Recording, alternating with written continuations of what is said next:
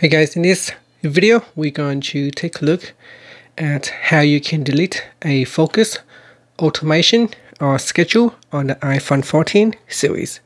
First, let's go back to the home screen by swiping up at the bottom of the screen.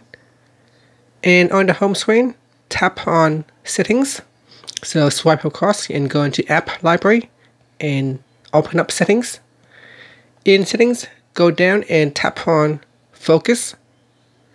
Next, tap on a focus, and then we go down and tap on the schedule or automation that you want to delete, and then tap on delete automation, then tap on delete automation again, and that's it. Finally, you can swipe up to go back to the home screen. Thank you for watching this video. Please subscribe to my channel for more videos.